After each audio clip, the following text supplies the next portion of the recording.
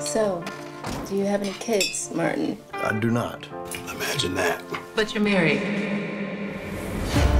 Crazy to think that a man can't hurt. Not anymore. She passed away. I'm sorry, Martin.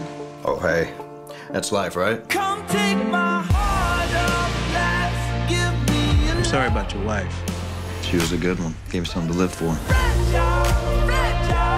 Nothing personal. I don't want to die. Unlike you, who tries to accomplish that every second of the day. But you don't talk about can't hurt, right?